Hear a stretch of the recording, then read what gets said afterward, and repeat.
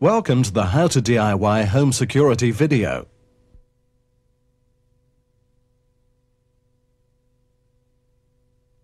Our first project is going to be fitting a cylinder lock.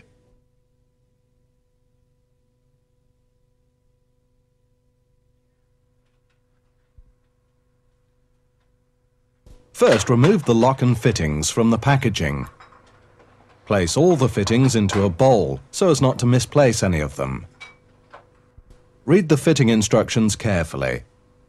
Included with the lock should be a fitting template. Hold this against the door, marking any center points for drilling holes. Remove the template and drill the holes to the maker's specifications. Different diameter holes will have to be drilled into the door with a variety of wood bits. In some cases, you may have to drill holes to specified depths. To do this, simply mark the depth onto the drill bit with a pencil. As the drill bit rotates, you'll be able to see the pencil mark. Now drill the door to this depth. It's always worth buying a good quality lock. Your insurance company can advise you, and in some cases will negotiate a discount off your policy.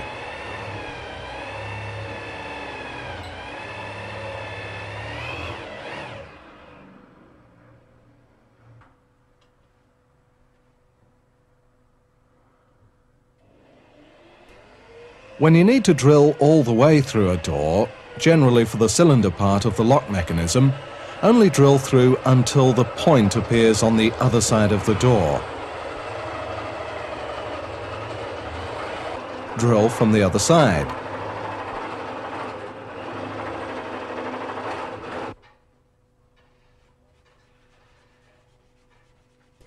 Position the lock against the door, marking around the portion that needs to be rebaited.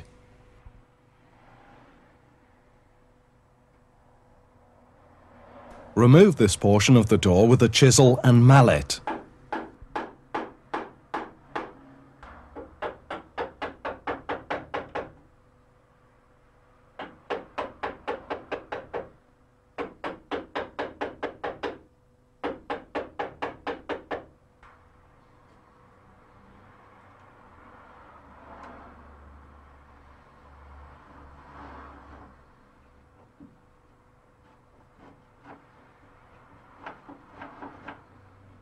Check that the lock fits correctly.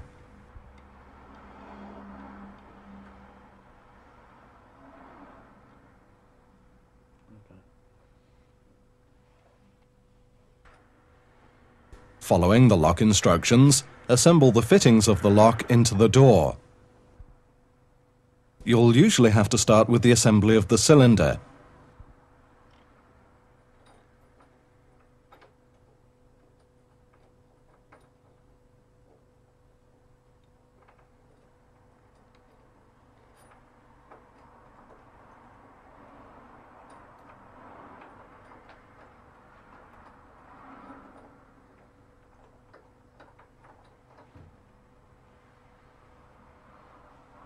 After the cylinder mechanism has been fitted and tightened, position the lock mechanism onto the door. Mark any pilot holes that need to be drilled.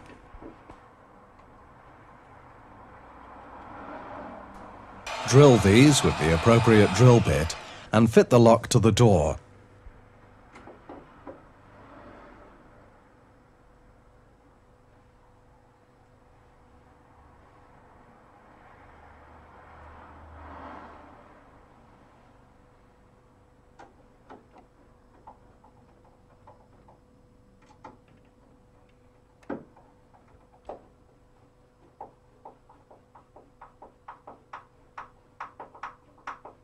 Use the key and test the lock.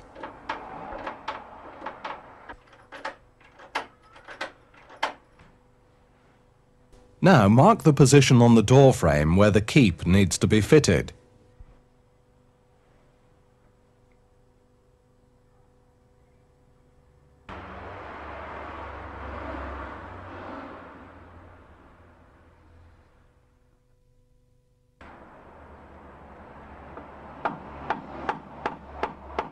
Chop this section out with a chisel and mallet.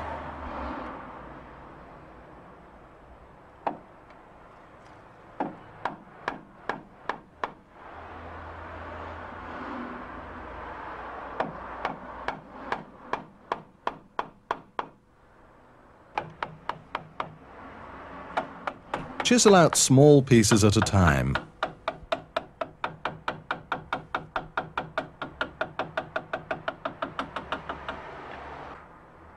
Tidy up. Check and fit, remembering to drill pilot holes as required.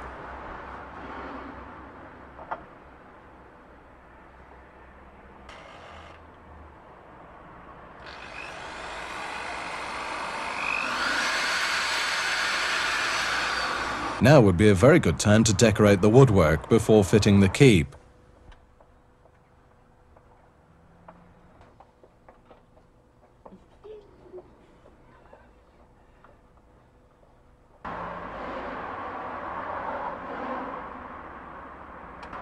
Try the door, checking that the lock works correctly.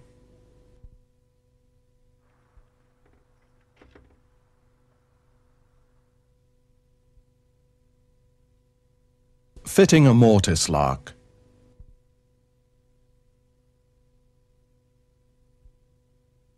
Mark the center of the middle rail. This is the position in this door where the lock will be fitted. Square round onto the edge of the door.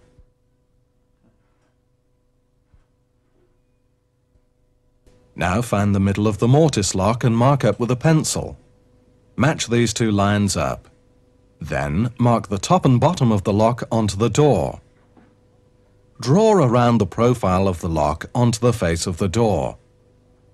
There are many different types of mortise locks available, some suitable for internal doors and some for external.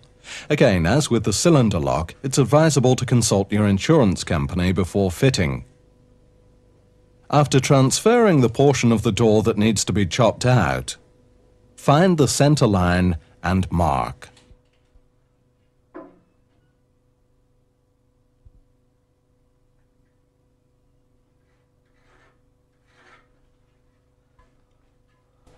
Use a flat-bladed wood bit, slightly larger than the width of the lock mechanism. Wrap a piece of adhesive tape around the bit at the depth that the holes need to be drilled. Carefully drill the marked position of the door, removing the section that will accommodate the mechanism.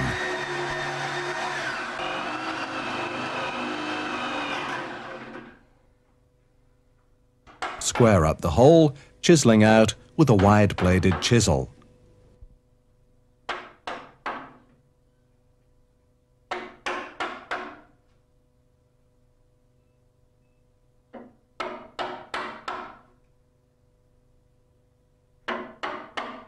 When this has been completed, tidy up with a smaller chisel and try the lock.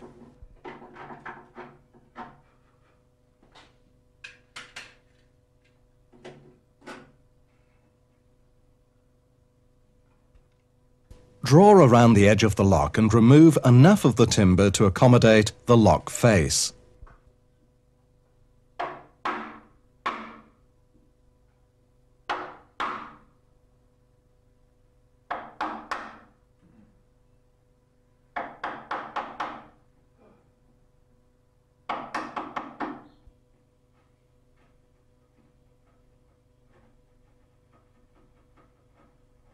Once you've done this, check that the lock fits.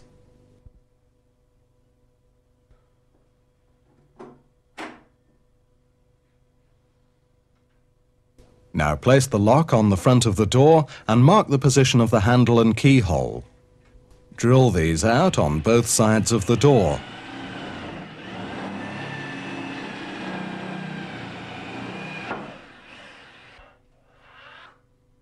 Use a smaller drill to give you the position to drill from on the other side. As the keyhole is a rectangular shape, drill 2 holes and then tidy up with a chisel.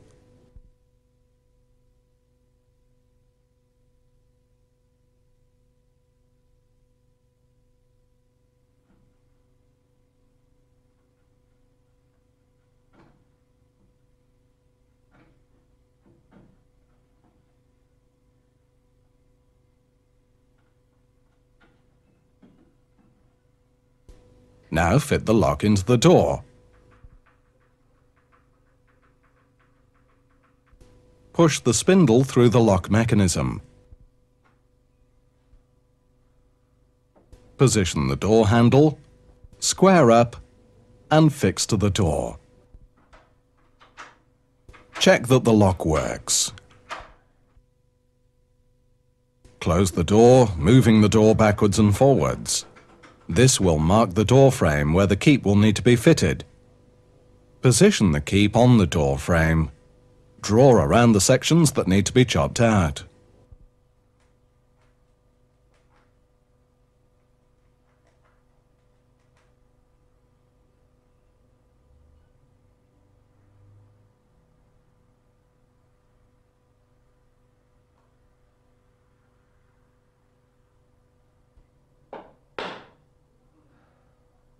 Chisel these out with suitable sized chisels, remembering that the lock and latch area need to be quite deep.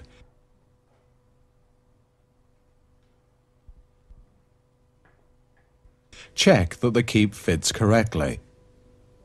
Drill the pilot holes and fix.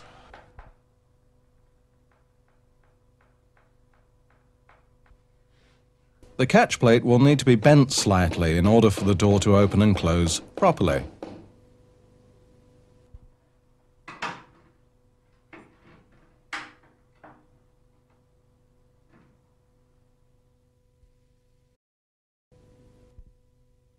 Fitting hinge bolts.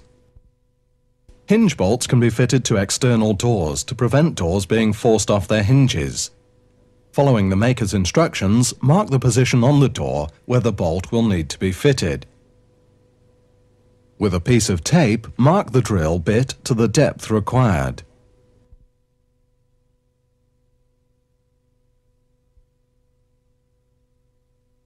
Now drill the door to this depth.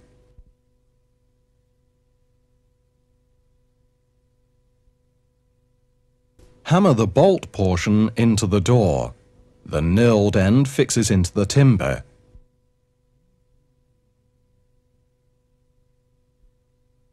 Gently pull the door to. The bolt will mark the door frame. Where the frame is marked, drill a hole using a flat-bladed wood bit to the specified depth. Try to keep the drill as straight as possible. Now fit the steel bolt keep. It'll need to be sunk into the door frame. Chisel this out to the depth of the plate. When using a chisel, always use a mallet, not a hammer. Carefully remove the timber a little at a time. Check that the steel bolt keep fits correctly and fix with the screws provided.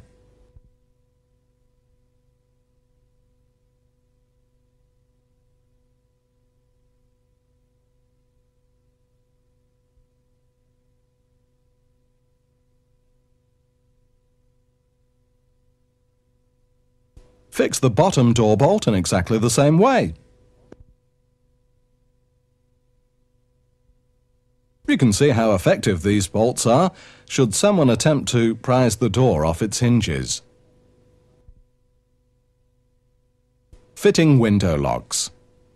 There are many different types of window locks available. They're an additional form of security.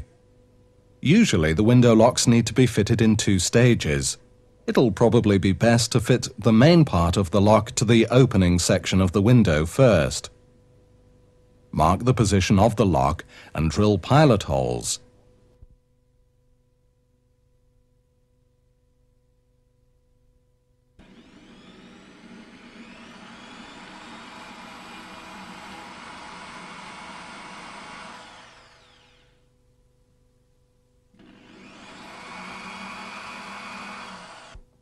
Screw the lock to the window.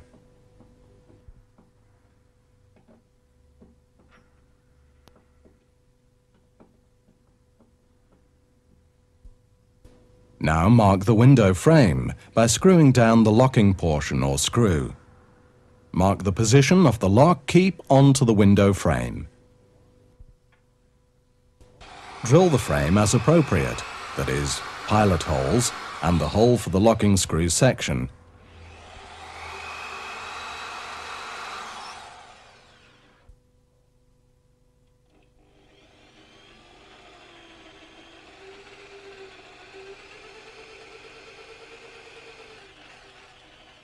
fix the locking plate to the frame.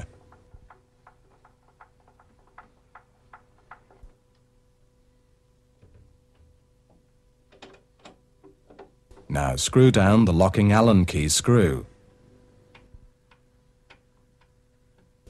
Never leave the key in the lock or even near to the lock. This defeats the object of fitting it in the first place. The window is now much more secure. Fitting door bolts. Door bolts are a good additional security measure to fit to any door. It's advisable to fit 2 of these into a door, one at the top and one at the bottom. Mark the position on the door. Drill the depth with a flat-bladed drill. Try to keep the drill as straight as possible.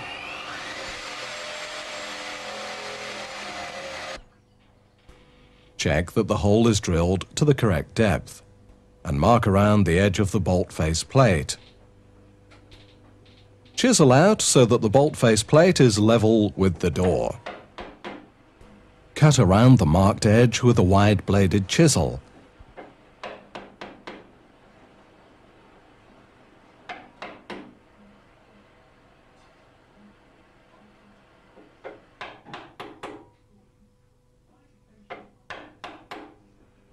Now remove the correct depth. Mark the position where the keyhole needs to be drilled. Only drill through one half of the door, so that the door bolt cannot be opened from the other side. Drill the hole.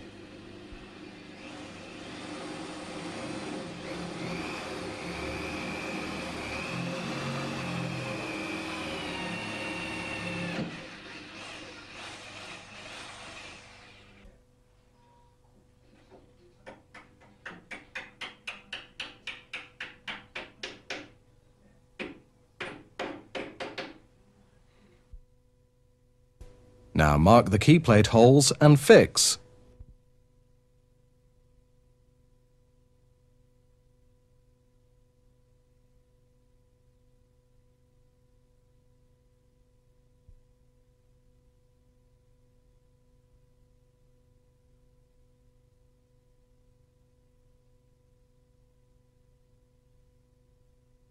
Fit the bolt into the door with the screws provided. Close the door and move the bolt backwards and forwards. This will mark the door frame where the key will need to be fitted. Drill the hole to a suitable depth to accommodate the bolt when in the closed position. Fit the steel keep plate and check that the door locks tightly.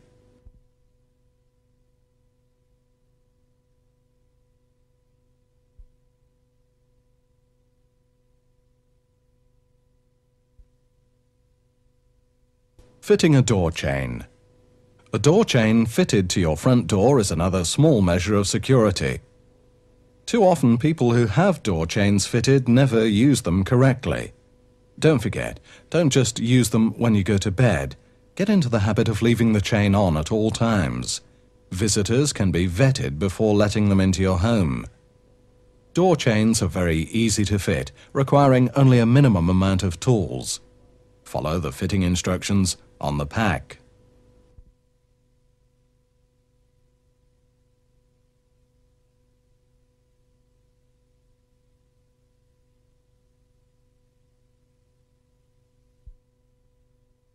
Handy hints.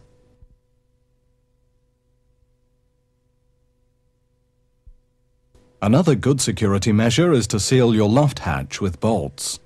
It's relatively easy to enter a house by simply removing a few tiles, climbing into the loft space, and then gaining entry into your house. Also, some semi-detached or terrace houses have linked loft spaces, increasing any risk of entry into your home.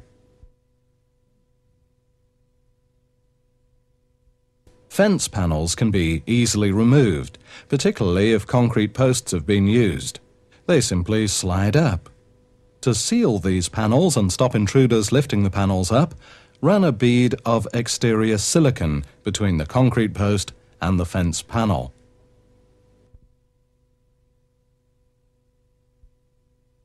To stop intruders climbing over fence panels, thorn bushes or holly can be planted. Many shrubs are available that will deter the would-be intruder. These can also be planted under ground floor windows. Never leave ladders accessible. Always chain and padlock ladders to a wall. A good personal safety item is a smoke alarm. Make sure that the battery is checked frequently.